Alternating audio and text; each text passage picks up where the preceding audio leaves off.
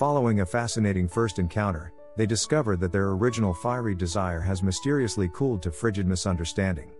However, fate intervenes. Reunited at a lovely Australian wedding, they choose to pretend to be a couple. However, passions rekindle amid the sun-kissed environment, leading them to confront their true feelings and accept a second shot at love.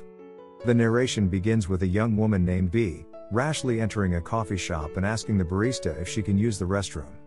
She is told that it is exclusively for customers.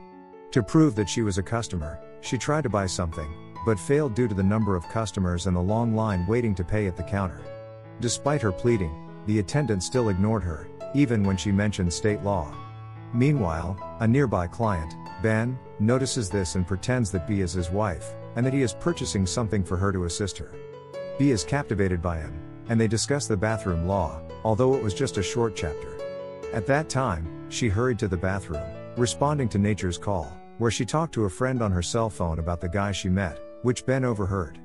Due to her clumsiness, she accidentally wets her pants due to the sink, and spends time attempting to dry herself. In her noise inside, Ben checked on her, and explained that she took a long time to pee because she had a lot to release since she had been holding it for 6 hours, before exiting. Before she departs, Ben calls out to her because she has a toilet seat cover stuck to her shoe, but she believes he's going to ask her out, so she saves face. Ben and B spend the day together, hitting it off, before returning to his flat to enjoy grilled cheese. B got burned by the hot sandwich. They had a nice conversation, spending quality time with each other. They sleep together, non-sexually. After that, B tries to sneak out silently in the morning, but Ben notices her and becomes disheartened. Moments later, Ben's friend Pete arrives and notices a wrench, indicating that Ben has informed B about his late mother, which he never does during a typical hookup.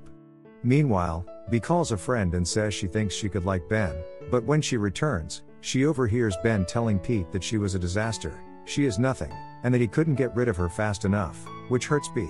6 months later, Ben and Pete meet Pete's sister Claudia and her girlfriend Hallie. After their brief chit-chat, Hallie presents her younger sister, who turns out to be B. They admit that they have met, reminiscing about their first encounter when B sneaked out and talking about Ben mentioning the disaster girl. Things rapidly became awkward as both friend groups learned about their unpleasant meeting. Ben and B soon start bickering and hating each other, and they toast to never seeing each other again. Around a year later, Claudia and Hallie got engaged, but Hallie's father objects, and soon announced that they are planning a wedding and celebrate in Sydney, Australia. This means Ben and B have to meet again. On the plane, Ben and B unintentionally boarded the same flight, and he approached her seat just to tease her. In the middle of the flight, B suddenly woke up and headed to the lavatory, but a man beat her to it. She noticed Ben's cookie and took a liking to it, but her sweater got caught. While she was trying to free it, she was noticed by a female passenger. Finally, she also got what she wanted. After arriving, Pete welcomed them and offered to pick them up. They traveled together to Pete's dad's house here in Sydney, Australia. The group arrives at the resort. Ben and B accompany Claudia and Hallie to the beach. The two are excited and can't wait, so the siblings immediately head to the sea. There, Ben sees his ex, Pete, and Claudia's cousin Margaret.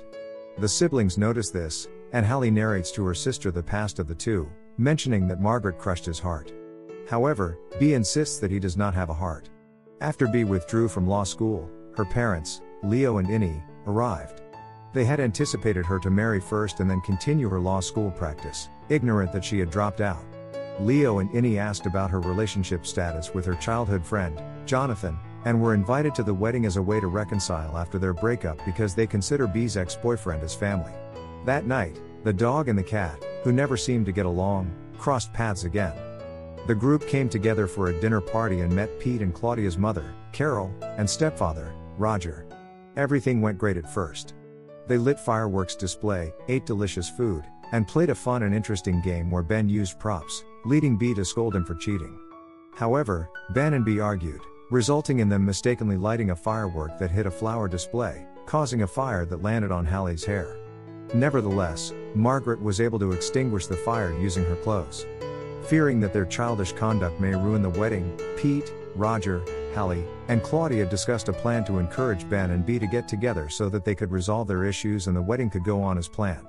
The next day, while Ben was showering, he overheard Pete and Roger pretending to talk about B having feelings for him. Ben took the bait and listened in. On the other hand, Hallie and Claudia do the same. They intentionally have Bea overhear their fake conversation about Ben's affection for her. And she listens to them thoroughly. A while later, Ben knocks on the door and approaches her. The two soon notice the scheming about the team effort to get them together. To confirm this, they see Hallie and Claudia facing towards the floor. Therefore, they conclude they need to stop acting like jerks so they don't ruin the biggest event of their lives. Suddenly, Carol asks for Roger's sunglasses from the sailboat and swims out to a boat they were ordered to pull in.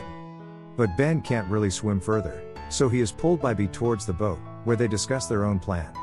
Bea, hoping to get her parents off her back about Jonathan, recommends that she and Ben pretend they are falling in love with each other, which will keep Jonathan away while also getting Margaret to notice Ben again. She begins to entice him and recalls the night at his place to convince him. So, he agrees to proceed with the strategy. Ben and Bea begin to pretend like they are into each other and noticed by the people around them. But their pretense distracted by Jonathan's sudden arrival. Seems awkward, but Bea manages to introduce Ben to his former boyfriend. Leo and Innie encourages Bea to spend time together with Jonathan, but their daughter insists that she's with Ben. Bea invites with their errands but declines. The two continued their mission as they accompanied their buddies on a trek. They pretended to be sweet and tried to fondle each other, but no one noticed since they spotted a koala.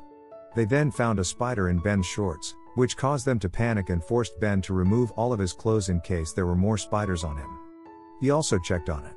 The sad thing is, he didn't have anything to wear anymore because he had already thrown them away. Bea ended up lending Ben her shorts. Later, Ben interacts with Leo and Innie, teaching Leo to swim the way his mother taught him, and they enjoy each other's company, while Bea secretly watches them. When Leo asks about their relationship, they explain that they are in the early stages and they love each other strongly, and they are very happy. Meanwhile, Claudia, Hallie, and Pete keep a close eye on their moves. Bea thanks Ben for being truthful with her father. While Ben and Bea begin to get along better, Bea hangs out with Jonathan at the resort. He explains that he had nothing to do with being there, it's all about Bea's parents. Bea says, "That's sweet. You're part of the family." Jonathan admits that he always thinks about her, and Bea reciprocates the feeling. Meanwhile, Ben spends time with Claudia, discussing how she dumped him. Later, they prepared for another activity, and Ben was captivated by Bea's stunning look.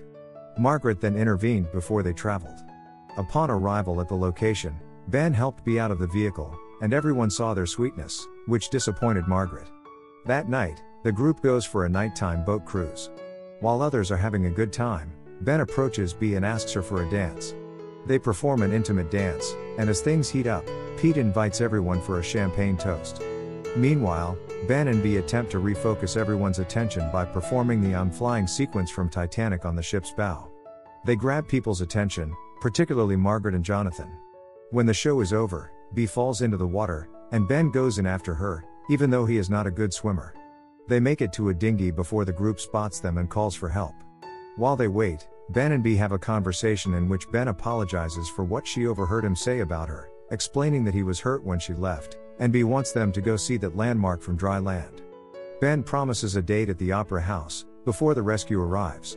As they are airlifted, Ben begins to exhibit signs of nervousness, and Bea begins to sing Unwritten by Natasha Bedingfield to him, as she overheard him listening to it on the plane ride over, and he refers to it as his serenity song to calm him down while flying.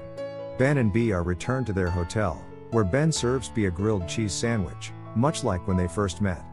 Bea suddenly eats the hot sandwich again, which he blows on to cool it down.